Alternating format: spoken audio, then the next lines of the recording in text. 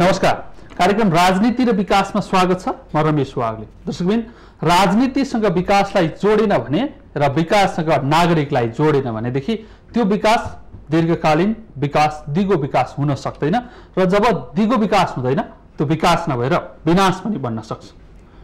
कार्यक्रम राजनीति र विकासमा हामीले राजनीति र विकासलाई जोड्दै दिगो विकासको अवधारणा कसरी विकास गर्ने भनेर पनि अवधारणा बनाउने प्रयास गरिरहेका छौँ। हाम्रो कार्यक्रमको लक्ष्य पनि यही नै हो।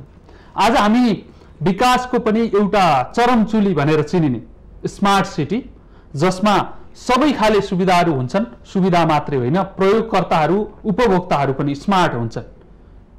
व्यक्तिका घर स्मार्ट हुन्छन्, सडक स्मार्ट हुन्छ अनि त्यसको प्रयोग गर्ने प्रयोगकर्ताहरू पनि स्मार्ट हुन्छन् भन्ने मान्यता राखिने स्मार्ट सिटी नेपालमा चाहिँ 71 सालको बजेट यता बजेटका कार्यक्रममा पनि परिरहेको छ, नीति तथा कार्यक्रममा पनि परिरहेको छ। अनि सङ्घदेखि स्थानीय तहका सरकारसम्मले स्मार्ट सिटी बनाउने भनेर घोषणा गर्छन्, तर स्वयं त्यसको घोषणा गर्नेहरूलाई स्मार्ट सिटी भनेको के हो, के मापदण्ड हुन्छन् भनेर सोधियो भनेदेखि नभेटिने एउटा विडम्बना छ। वास्तवमा स्मार्ट सिटी किन आवश्यक छ, स्मार्ट सिटी के हो, अनि सरकारका घोषणाका अर्थहरू चाहिँ के हुन् त? आज हामी यही विषयमा कुराकानी गर्ने प्रयास गर्दैछौँ। कुराकानीका लागि डाक्टर सूर्यराज आचार्य, जो पूर्वाधारका विषयमा धेरै कलम चलाउनुहुन्छ, बोल्नुहुन्छ र त्यसका मापदण्डका बारेमा सधैँ आफ्ना धारणाहरू राखेर एउटा सन्देश पनि छोडिराख्नु भएको छ। उहाँ पूर्वाधार विज्ञ मात्रै नभएर अहिले चाहिँ विवेकशील साझा पार्टीको प्रवक्ताको पनि जिम्मेवारीमा हुनुहुन्छ। मूलत आज हामी उहाँलाई विज्ञकै रूपमा कुराकानी गर्नेछौँ। डाक्टर आचार्य, स्वागत छ। नमस्कार। स्मार्ट सिटी सुशील कोइरालाको सरकारले ल्याएको बजेटदेखि यता चाहिँ अलि धेरै चर्चामा छ। स्थानीय तहको निर्वाचन अगाडि ज्यादा चर्चामा रह्यो अनि सरकारहरू बनिसकेपछि चाहिँ त्यो खालि अध्ययन गर्ने विषय बनिरहेको छ। वास्तवमा सरकारसँग स्मार्ट सिटीको सम्बन्ध चाहिँ के हुन्छ? सरकारसँग खास गरी अघि यहाँले कार्यक्रमको सुरुमै भनिहाल्नुभयो, स्मार्ट सिटीका अवयव के हुन्। स्मार्ट उपभोक्तादेखि लिएर स्मार्ट संरचनादेखि लिएर स्मार्ट सहर, त्यो सँगसँगै पूर्वाधारको निर्माणदेखि स्मार्टनेस चाहियो। हो नि त्यो सँगसँगै हाम्रा जनप्रतिनिधिहरू, कर्मचारी पनि स्मार्ट हुनुपर्छ, व्यवस्थापकहरू पनि स्मार्ट। सेवा प्रदायक स्मार्ट भएन भने त सेवाग्राही स्मार्ट भएर के काम लाग्यो?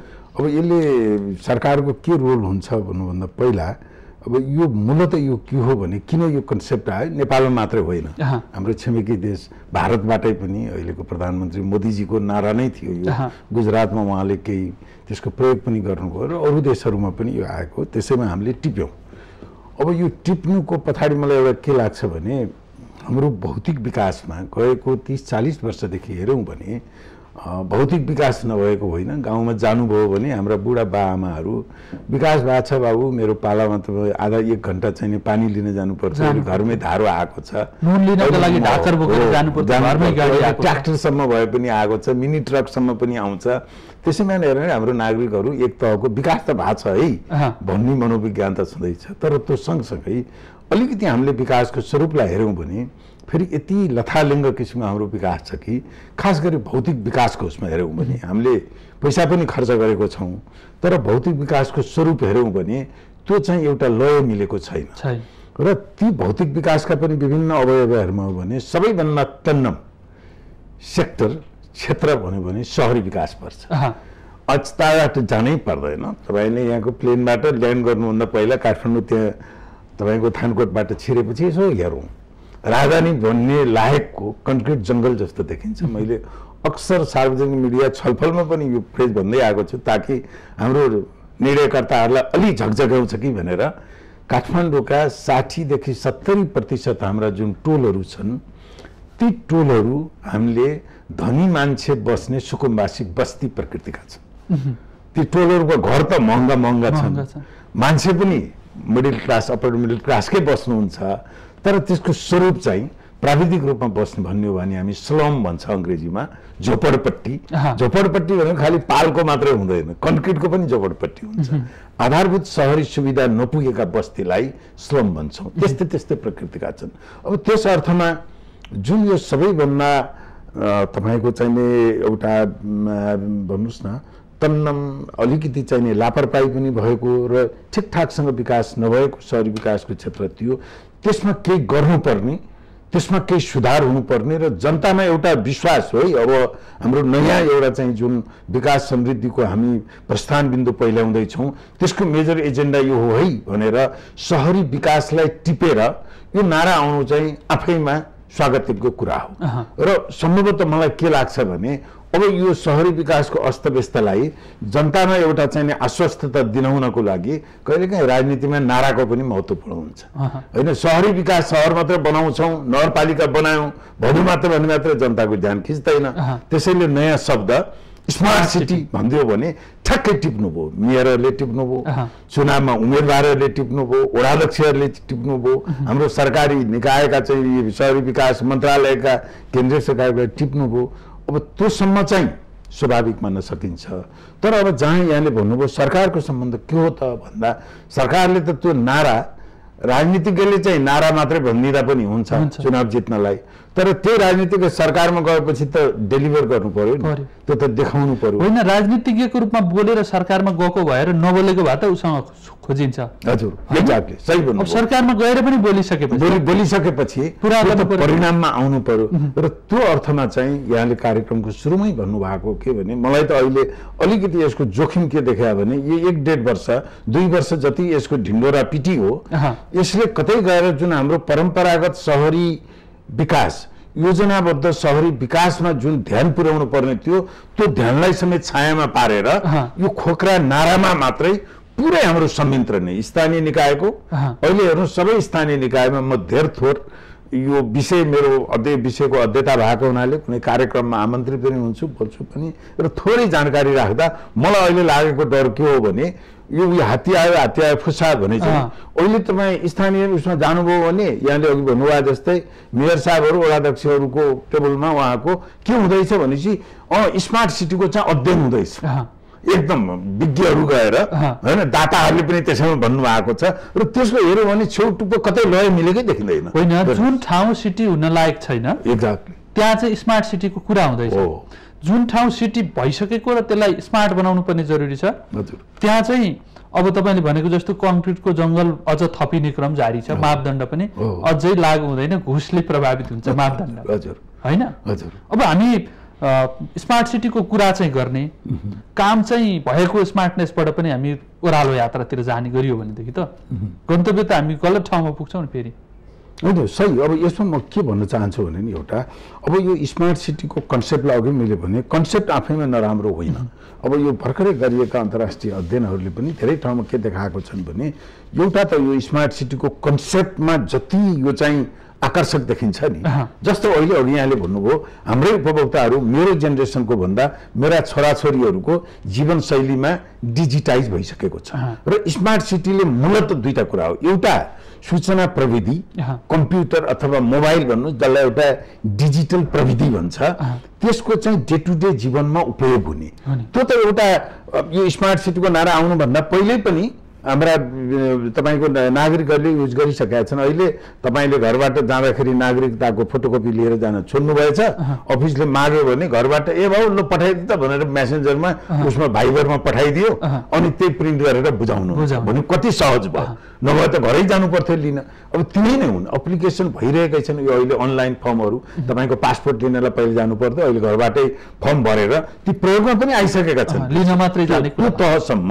त्यसैले सूचना प्रविधिको उपयोग र अरू सूचना प्रविधिभन्दा बाहिरका पनि अरू अत्याधुनिक प्रविधिहरू जस्तो वेस्ट म्यानेजमेन्टकैको कुराहरू छ, एनर्जीको कुराहरू छ निकाल्नेमा, ती कुराहरूको युटिलाइजेसनमा त्यो हाम्रा लागि पनि अत्यन्तै ती सान्दर्भिक छन्, ती हुन सक्छन्। अब यो त कुन तहसम्म जान्छ भने अलिकति यसको हामीले यो स्मार्ट सिटीको त्यसको आकर्षक र तरङ्गित हुने कुरा जस्तो तपाईले घरबाट आउनुभयो, तपाईले राइस कुकर जोडेर छोडिदिनु भयो अनि त्यसपछि तपाईलाई घर फर्किन्छु कतिखेर भन्ने थाहा थिएन, यहाँबाट अफिसबाट जानुभन्दा पहिला आधा घण्टा अगाडि यहीँबाट राइस कुकर अन गर्न सक्नुहुन्छ मोबाइलबाट। त्यसैले अहिले त इन्टरनेट अफ थिङ्स भन्छ।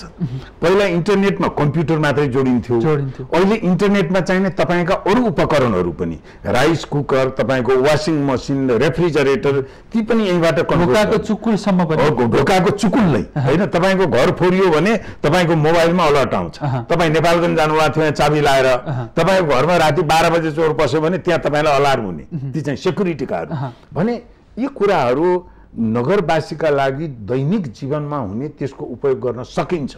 त्यो अबको अगाडिको विकास भनेको त्यस्तै हुनुपर्छ। अब तर त्यसमा जानको लागि अघि यहाँले भन्नुभयो नि जुन विधि पुर्याउनु पर्ने, अब यसमा के हुन्छ भने मूलतः तीनवटा तहमा यो काम गर्छ। एउटा हामीले स्मार्ट सिटी भनौँ भने पनि जुन परम्परागत शहरी पूर्वाधार र सेवाहरू हुन्, सडक, खानेपानी, बिजुली, तपाईँ इन्टरनेटको चाहिँ तपाईँ ब्रोडब्यान्ड चाहिँ केबल, यी सबै जुन परम्परागत नै हुन् यी ठिकठाक हुनु पर्यो पहिला। अब तपाईँले जुन सम्भव जस्तो भन्नुहोस् न, एउटा हामीले चाहिँ नि तपाईँले नगरपालिकाले हाम्रो स्कुलका बालबालिकाहरूलाई संसारको सबैभन्दा राम्रो म्याथ पढाउनेलाई 1 महिना हायर गरेर त्यो चाहिँ नि भिडियो कन्फरेन्सिङबाट उसले पढाइदिन्छ, घरबाटै मोबाइलमा कम्प्युटरमा हेर्न सक्ने हाई स्पिड इन्टरनेट भयो भने त्यो सम्भव छ। त्यो आउँछ, अब ढिलो चाँडो त्यो आउँछ।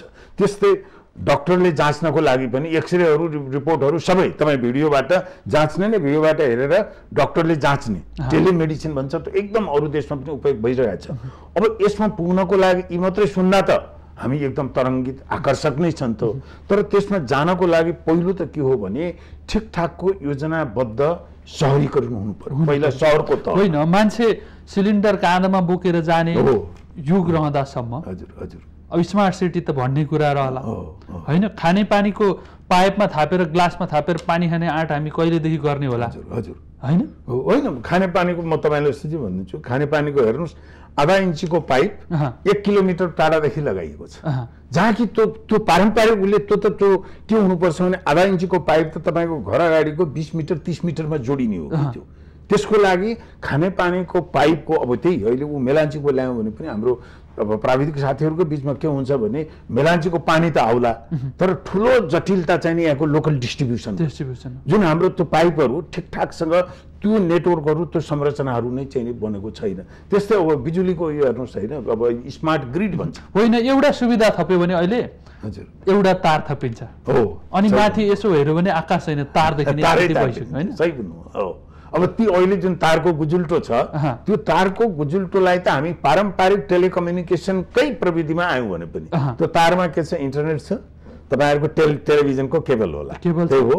त्यसलाई एउटा fibre optic broadband fibre optic cable जुन सायद हाम्रो टेलिकमको छ पनि त्यसलाई त सरकारले चाहिँ नि तपाईँको चाहिँ नि त्यो ब्रोडब्यान्ड राखेर सबै 100वटा कम्पनीलाई त्यो भाडामा दिएर त्यसमा गर्न सकिन्छ, अन्डरग्राउन्ड मजासँग। अब अहिले त मैले केही महिना अगाडि पढेँ, अहिले त्यो तार अन्डरग्राउन्ड गर्दैछ, विद्युतको पनि अन्डरग्राउन्ड गर्दैछ भने फेरि त्यसमा कता कता मैले पढ्दाखेरि कोअर्डिनेसनको ल्याकिङ हो कि त्यो कुरा एउटा जस्तो अहिले केभिडिए जुन संस्था बन्यो काठमाडौँ भ्याली डेभलपमेन्ट अथोरिटी भन्ने, त्यसको स्वरूप त्यसको ऐन हेर्नुभयो भने ती सबै युटिलिटीहरू एउटै अम्ब्रेलामा आएर त्यसरी सरकारले बनाउने भन्ने त्यहाँ कन्सेप्ट छ, तर त्यो त्यसरी क्रियाशील हुन पाएकै छैन।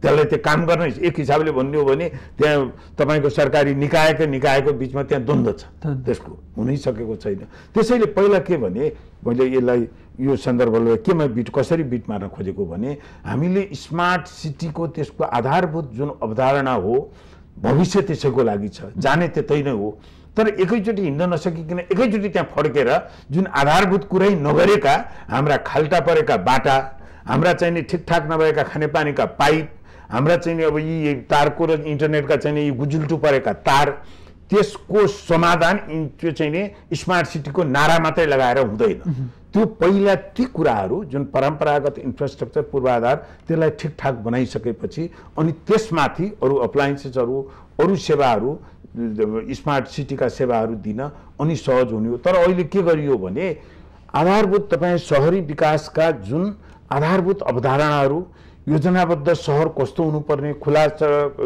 ठाउँ, पार्क, चौडा सडक, त्यसमा पनि तपाईँको फुटपाथ चौडा, हरियाली, त्यो अहिले जस्तो सरकारले 22 मिटरको बाटो बनाएको छ हजुर 2 मिटर 2 मिटर दुईपट्टि फुटपाथ हुनुपर्ने मापदण्ड छ तर कतिपय ठाउँमा चाहिँ सडकमा झरेर मात्रै सडकमा झरेर अहिले नै हुनुपर्छ हैन तपाईको यो स्टुडियोको अगाडि नै हिँड्नुभयो भने त्यहाँ तपाईको दोहोरो भयो भने सडक तल ओर्लेर हिँड्नुपर्छ हैन सडक चाहिँ त्यसैले यो चाहिँ के भने अब अहिलेको जुन यो सरकारले चाहिँ अहिले 13 वटा सिटी केन्द्र स्तरबाट मैले भर्खर यो अखबारमा पढेँ तपाईसँग कुरा गरेपछि 13 वटा सडक चाहिँ 13 वटा शहर सेन्ट्रल केन्द्र सरकारले संघीय सरकारले त्यसपछि लगभग 27 वटा जति चाहिँ प्रदेशलाई दिएको छ।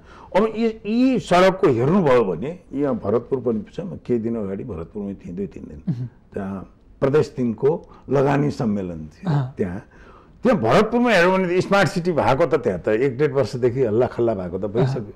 मैले त्यहाँ गएँ भने त सडक हेर्नुहोस् ग्राभल सडकलाई पिच गरिएको छ ठिकठाकसँग गरिएको छैन। होइन स्मार्ट सिटी भने त्यति हल्ला चलाइदिएपछि हुँदो चाहिँ के रहेछ भनेदेखि खेती योग्य जमिन चाहिँ समाप्तै हुँदो रहेछ हजुर हैन त्यहाँ घरका लागि प्लानिङ जाने प्लानिङ गर्नेहरूले जग्गा खरिद गर्ने अनि त्यहाँ जसको जग्गा छ उसको भाउ बढ्यो भनेर गर्व गर्ने चाहिँ हुँदो रहेछ। त्योभन्दा बाहेकका कुरा चाहिँ त्यति गरिसकेपछि अलिअलि घर थपिने भए त्योभन्दा बाहेक केही थपिएको सही। अहिलेको हाम्रो शहरीकरणको अहिलेको हाम्रो प्रवृत्ति चाहिँ त्यही नै देखिएको छ। कतिसम्म भने हामीले हेर्नुहोस् शहरी विकासको लागि जुन राष्ट्रिय स्तरमा यहाँले जुन कुरा खेतीयोग्य जमिनको नाश भएको भन्नुभयो त्यसका दुईटा पक्ष के भने पहिला अहिलेसम्म अब हामीलाई शहरीकरणको लागि कति जग्गा आवश्यक पर्ने हो कतिवटा शहरी सेन्टर आवश्यकता पर्ने हो भन्ने त्यो एउटा वृहङ्गम अध्ययन गरेर अनि त्यसपछि हामीले यहाँ सहर हुने अब यो क्षेत्रमा चाहिँ तपाईको खेतीयोग्य हुने यहाँ सहरलाई प्रोत्साहन गर्ने यो सहरलाई निरुत्साह गर्ने भन्ने किसिमको नीतिगत स्पष्टता नभएपछि अनि के हुन्छ भने अलग अलग अब यहाँ त कस्तो छ भने एउटा सहर अर्कोसँग प्रतिस्पर्धा गरिरहेको हुन्छ अनि त्यसपछि यहाँले भन्नुभएको जस्तै त्यहाँ बाटो बनाइदियो बाटो पिच भएपछि पिच बाटोमा जोडिएपछि घडेरीको भाउ बढ्यो अनि त्यसपछि अब कतिपय सहरहरूमा त अहिले हाम्रो अवस्था कस्तो छ भने हामी उद्योग धन्दा भन्छौँ एउटा उद्यमीको लागि तपाईं अरु उद्यमशीलता उत्पादनशील भन्दा पनि सबैभन्दा पहिला जग्गा प्राप्ति उसको अहिले चाहिँ फलामको चौरा भएको छ ठुलो लगानी जग्गामा जान्छ अनि त्यस्तो किसिमको तपाईं एउटा अनुमानको भरमा जग्गाको भाउ रियल इस्टेटको त माथि बढेपछि त त्यसले उत्पादकत्वको लागि चाहिँ कठिन जस्तो एउटा क्षेत्रमा एउटा खेतीयोग्य जमिन भएको क्षेत्रमा शहर बस्यो त्यो खेतीयोग्य जमिनमा कति समयसम्म कति उत्पादन हुन्थ्यो त्यसले कति मान्छेलाई धानिन्थ्यो त्यो भन्दा शहर बस्दाखेरि के फाइदा हुन्छ वा घाटा हुन्छ त्यसरी त हाम्रो त सोच्ने शैली पनि विकास भएन हैन निश्चय चिन्ताको विषय होइन हेर्नुस् अब त्यसको लागि हामीले अब यो अघि नै जुन भन्यौ नि परम्परागत एउटा व्यवस्थित शहरीकरणकै कन्सेप्टमा हामीले ती कुराहरूलाई एउटा सिलसिलाबद्ध अध्ययन गरौँ भने त्यसले तपाईले उठाउनु भएको प्रश्नको सहजै जवाफ आउँछ यसको चाहिँ र यसमा महत्त्वपूर्ण एउटा पक्ष अहिलेसम्म सरकारी लेभल चाहिँ बहसमा नआएको कस्तो छ भने हामीले अब यो बाटाघाटा स्मार्ट सिटीको सबै यो पूर्वाधारहरूको खर्च चाहिँ सरकारले बेहोर्ने अनि त्यो बाटो बनाइदिने बित्तिकै त्यहाँको घडेरीको भाउ 5 गुणा बढ्छ अनि त्यो चाहिँ फाइदा चाहिँ सबै प्राइभेटलाई जान्छ हैन निजीकोलाई जान्छ। अहिले सडक विस्तारकै कुरा गर्नुहोस् सडक विस्तार भएको ठाउँमा त्यो सडक विस्तार गरेर पिच भइसकेपछि त्यहाँको चाहिँ जग्गाको भाउ डबल तेब्बर हुन्छ सडक चौडा भएपछि। अब त्यहाँ मर्का परेको छ जुन सडकमा 1 मिटर 2 मिटर पर्नेको घरबासै उठीबास पनि भएको छ अनि लगानी सरकारले गरिदिन्छ उसको पछाडीको चाहिँ मालामाल भएको छ। अब त्यसमा अरु देशमा के हुन्छ भने शहरी यो जग्गाको व्यवस्थापनमा शहरी जग्गाको अर्थशास्त्र छुट्टै ल्यान्ड इकोनोमिक्समा यति त्यो गरेको हुन्छ जस्तो यही नेपालकै हेर्नुभयो भने सायद सडक ऐन 2031 मा होला पञ्चायतकै टाइम त्यसमा के भनेको छ भने यही भावनालाई यदि सरकारले विकास गरेको सडकबाट त्यहाँको वरिपरिको घर जग्गामा जति भ्यालु अप हुन्छ त्यसको केही अंश चाहिँ नि विशेष कर लगाएर त्यो उठाउने ताकि उसको सबै नलिने उसलाई चाहिँ 4 गुणा फाइदा भएको छ भने त 2 गुणा त सरकारले लिँदा त 2 गुणा त अझै उसैलाई फाइदा हुन्छ हैन। 5 लाखको घडेरी 5 लाख कट्ठाको घडेरी छ त्यो सडक बनाएपछि 20 लाख पुग्यो भनेदेखि त्यसमा 5, 6, 7 लाख एक कट्ठाको कर लगाउँदा त उसलाई अन्याय त हुँदैन। त्यस किसिमका कन्सेप्टहरू भ्यालु क्याप्चर भन्छ अरु देशहरूमा पनि छन्। यही पनि पञ्चायतको 2031 मा मलाई हेर्दाखेरि अचम्म लाग्यो त्यही बेलामा त्यो सोच आएको रहेछ तर कहिले पनि हामीले कार्यान्वयन गर्न सकेनौं त्यसमा। र अब यी सबै कुरामा के भने यसलाई चाहिँ अब यो स्मार्ट सिटीकै बहसमा पनि यी आईटी को तपाईको चाहिँ डिजिटाइजेसन को यी कुराहरूलाई एप्लाई हुने सँगसँगै यस्ता शहरी विकासका आधारभूत कुराहरू पनि त्यो सँगसँगै आएको भए अब त्यसलाई चाहिँ कार्यान्वयन गर्ने त्यसको चाहिँ परिणाममुखी हुनलाई चाहिँ अलि सहज हुन्छ। तर अहिलेको बहस चाहिँ अलिकति एकाङ्गी उही हाइफाई र चाहिँ आकर्षक चाहिँ बनाउने स्मार्ट सिटी डाङ्ग बन्दी हो होइन। काठमाडौँमा महानगरपालिकाको के अरे निर्वाचनमा सबैभन्दा धेरै चर्चाको चाहिँ फ्री वाइफाई वाला थियो होइन? हजुर।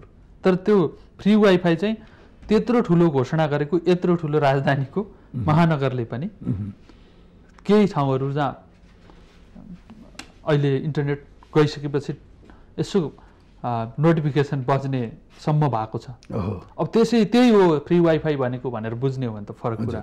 नभए विद्यार्थीहरूलाई पढ्नको लागिदेखि हरेक कुरा चाहिँ स्मार्ट बनाउनको लागि त्यो एउटा घोषणा पनि सुरुवात त हुन सक्थ्यो नि। त्यही त कार्यान्वयन भएन भने अब हामी अपेक्षा चाहिँ के गर्ने? होइन त्यसैले अब यसमा के हो भने अहिले जसरी सरकारले स्मार्ट सिटीको लागि जुन एउटा महत्त्वाकांक्षा र जुन यो नाराले बोकेको छ त्यही तहसम्म जानलाई सम्भव छैन त्यसलाई। तर सँगसँगै यो बहसलाई अब हामीले अलिकति यसलाई चाहिँ पुनर्भाषित कसरी गर्न सक्नुपर्छ भने स्मार्ट सिटी भनेको यो भविष्यमा जाने त्यहाँ हो।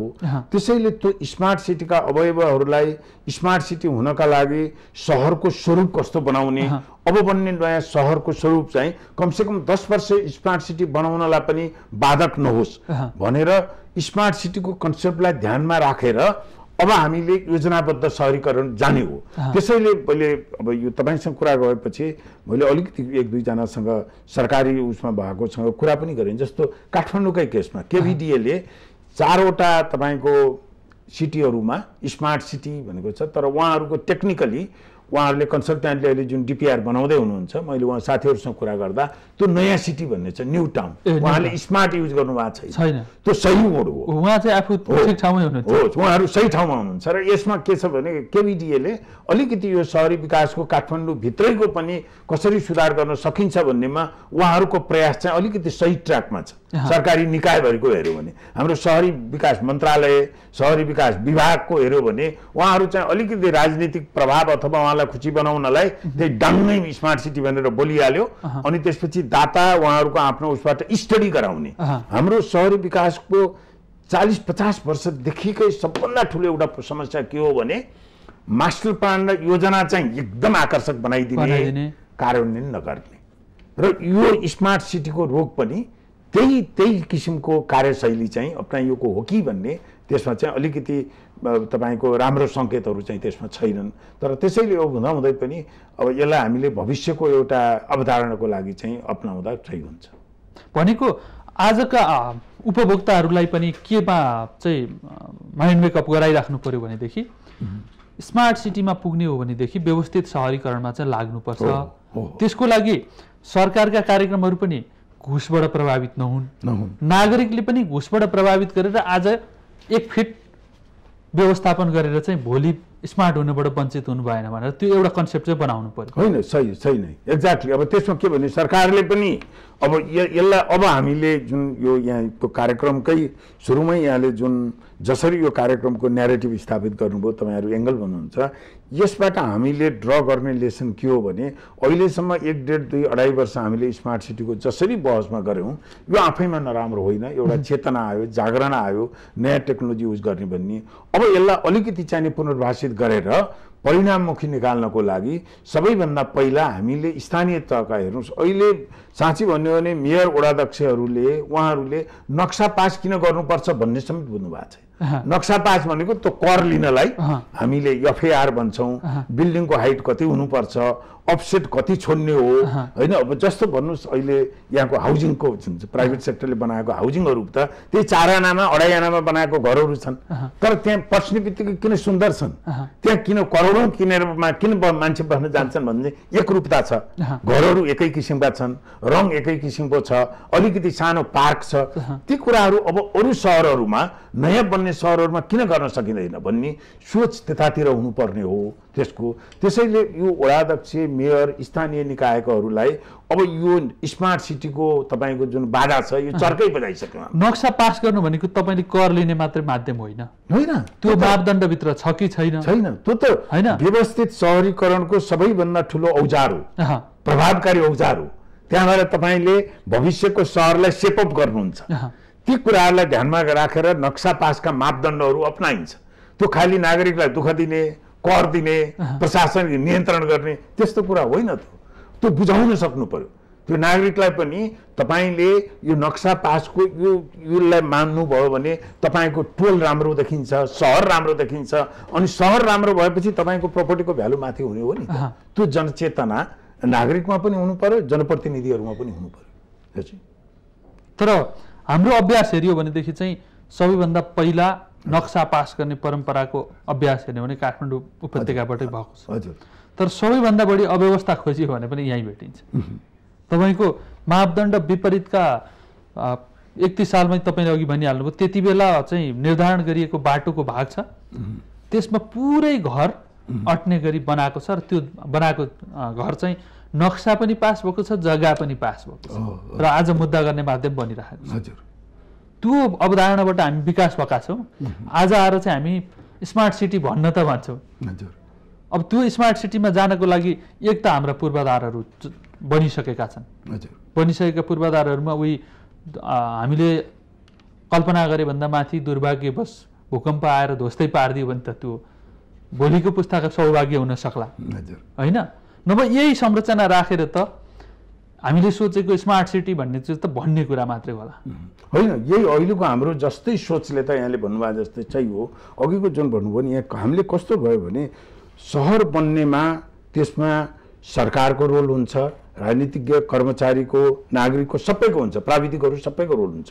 हामीले कसरी बुझौँ भने नक्सा पास भन्नेलाई चाहिँ त्यो नक्सा पास गर्ने अधिकृतको पावर, त्यो पावरबाट त्यहाँ लेनदेनको माध्यम, एउटा लाइन यता भयो भने मिलेन तपाईँको भन्यो भने अनि अलिकति त्यहाँ लेनदेन भएपछि त्यही मिल्ने हाम्रो काठमाडौँबाटै होइन। हुँदा हुँदा अहिले त अनलाइन फर्म भरेर कम्पनी दर्ता गर्न सकिन्छ। पटक पटक दर्ता गर्नका लागि प्रयास गर्छ मान्छे। हजुर। अनि सबै कुरा भन्छ, लास्टमा मिल्दैन। त्यो मिलिसकेपछि कम्पनी रजिस्ट्रार जान्छ।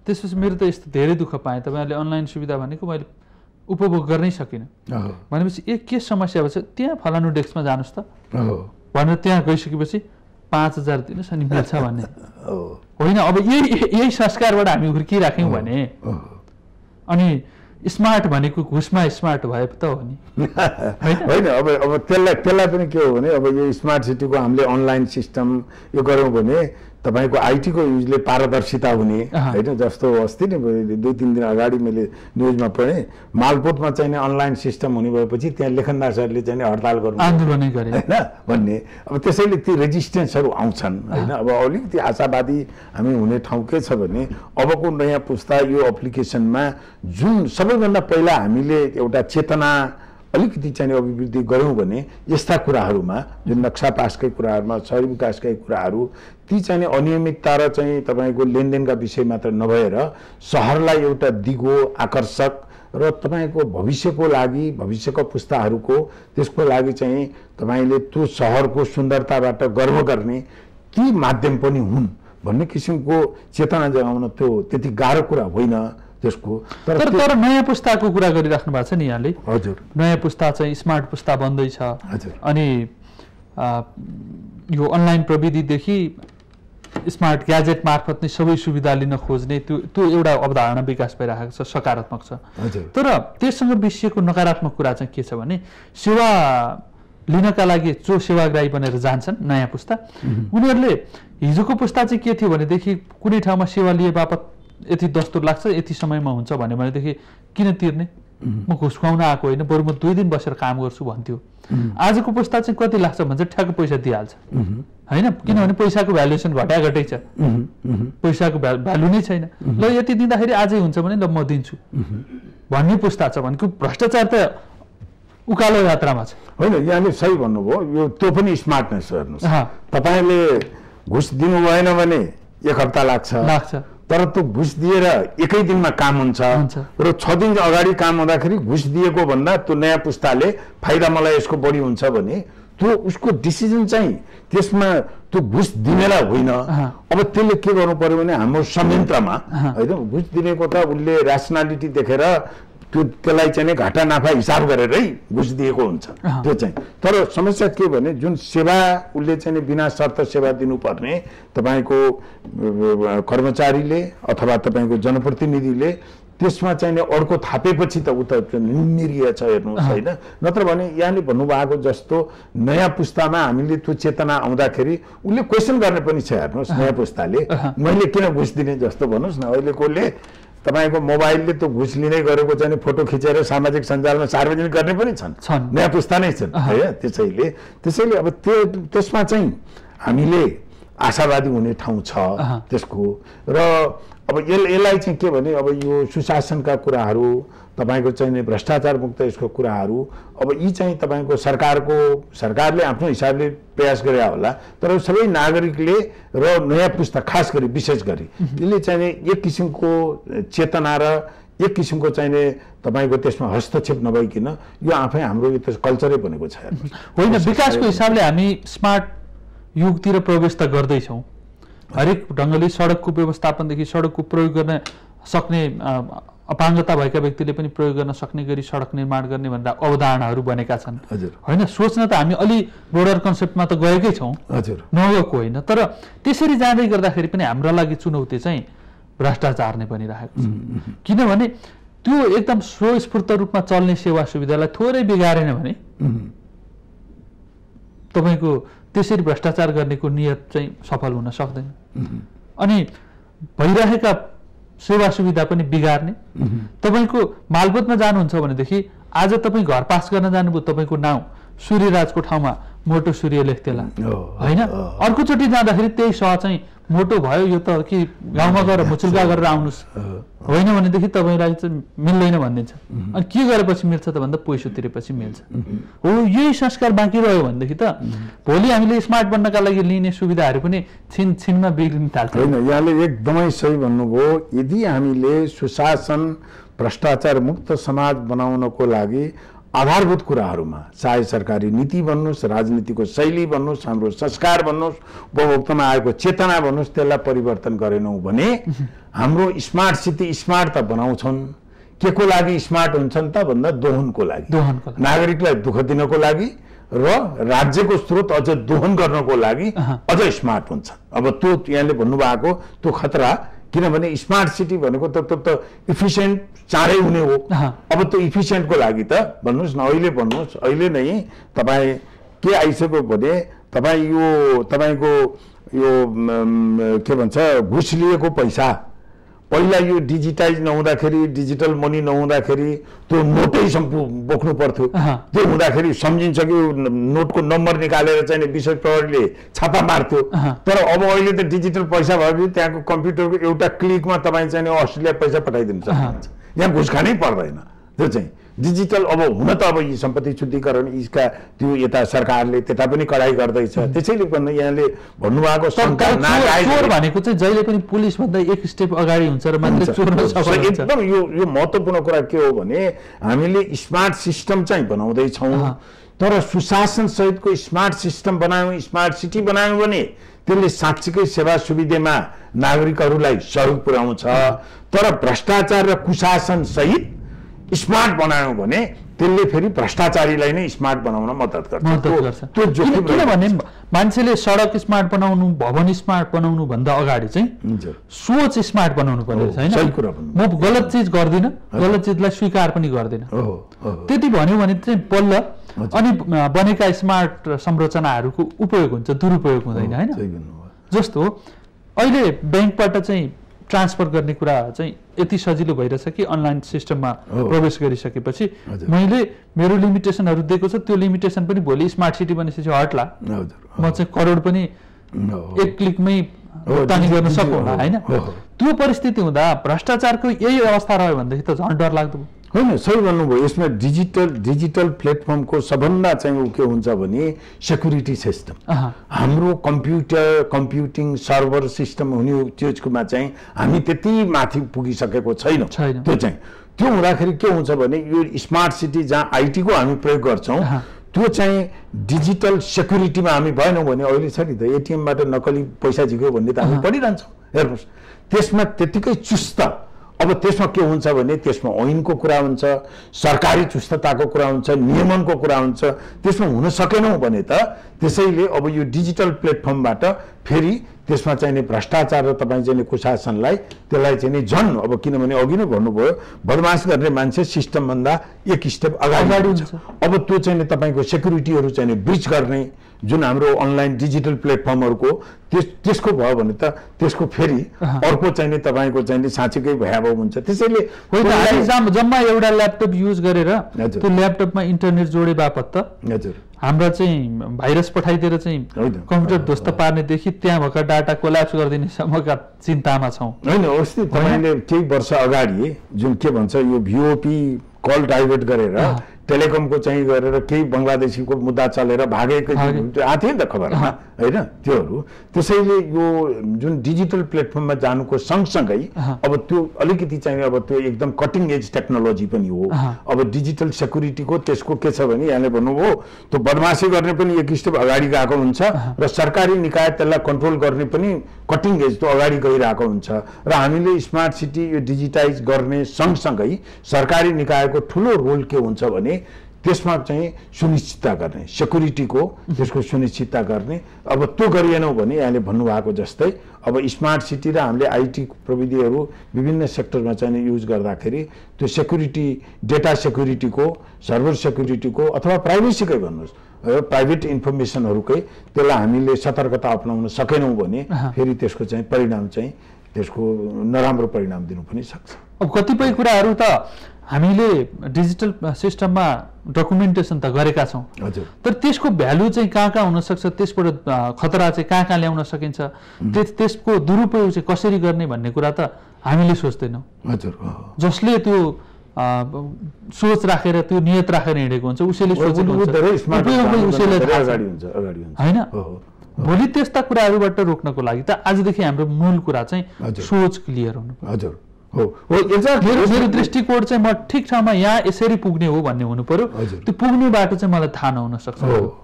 बरु मलाई बाटो देखाइदिने मान्छे अझ त्यो बापत मैले सेवा शुल्क उसलाई कति तिर्नु पर्यो, तिर्नका लागि म तयार हुनु पर्यो होइन। तर त्यो देखाउने मान्छे सही हुनु पर्यो। अहिले समस्या चाहिँ त्योसँगै जोडिएको अर्को समस्या छ। हामी सबभन्दा जान्ने को हुन्छौँ भन्दा मन्त्री हुन्छौँ, प्रधानमन्त्री हुन्छौँ होइन। कोही मान्छे कुनै विषयमा विज्ञता छ र त्यो प्रधानमन्त्रीले बोलेको कुरा चाहिँ व्यवहारिक भएन है भनेर टिप्पणी गर्यो भने त्यो विरोधी हुन्छ। हो यहाँबाट माथि कहिले निस्किने हामी फेरि? यस्तो के भयो भने अहिले महत्त्वपूर्ण कुरा उठाउनु हाम्रो यो राजनीतिज्ञहरूमा एउटा कस्तो लघुताभास भयो भने नि यो अब उहाँहरू अध्ययनशील हुनुहुन्छ पनि होला र एउटा लघुता यहाँले भन्नुभएको जस्तै प्रधानमन्त्री मन्त्री भएपछि सबै कुरामा जानेकै हुनुपर्ने, जानिएन भने मेरो प्रधानमन्त्रीत्वको वैधता नै कम हुने हो कि मन्त्रीकै वैधता नै कम हुने हो कि भन्ने किसिमको लघुताभासबाट पीडित हुनुहुन्छ कि भन्ने जस्तो देखिन्छ। जहाँ कि मन्त्रीले जान्नु पर्छ, सोचबाट पनि उनीहरू बाहिर निस्कनु पर्यो। मन्त्रीले जान्नु पर्दैन, उहाँले के जान्नुपर्छ भने उहाँले इमान्दारीपूर्वक काम गर भन्नु पर्यो। म इमान्दार छु र अरू गएर जिम्मेवारहरूलाई छोड्दिन र उहाँहरूले एउटा के जान्नु पर्यो भने सरकारमा आउनु मन्त्रीले जान्नुपर्ने न्यूनतम कुरा म चाहिँ जान्दिनँ तर यो कुरा जान्नको लागि राइट मान्छे कुन हो भन्नेमा खुला दिमाग हुनु पर्यो। यो हुनु भएन कि आफू वरिपरिका आफ्ना कार्यकर्ताले मात्रै जान्दछन्, आफ्ना पार्टीका चाहिने तपाईँको चाहिने के भन्छ लालमौरिया बुद्धिजीवीले मात्रै जान्दछन्।